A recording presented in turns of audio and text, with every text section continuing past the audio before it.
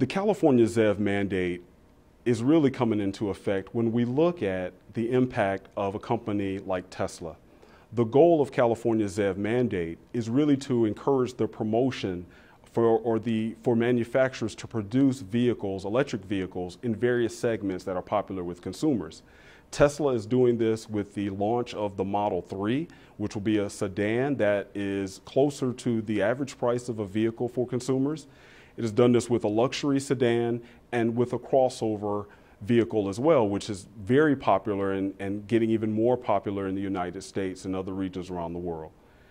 Therefore, what Tesla is doing is really a bit of a model for many of the other mainstream automakers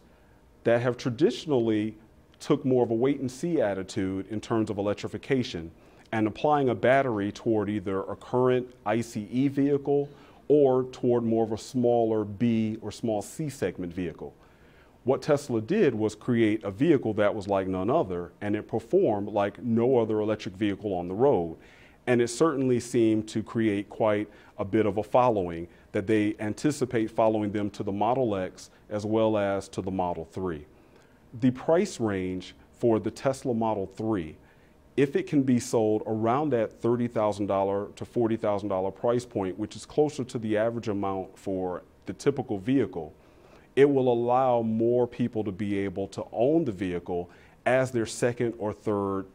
car in their fleet household.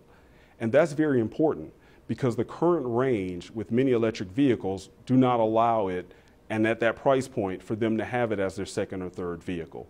This now makes it more eligible to be in the household, but the risk is it must also compete against the internal combustion engine that's getting better and better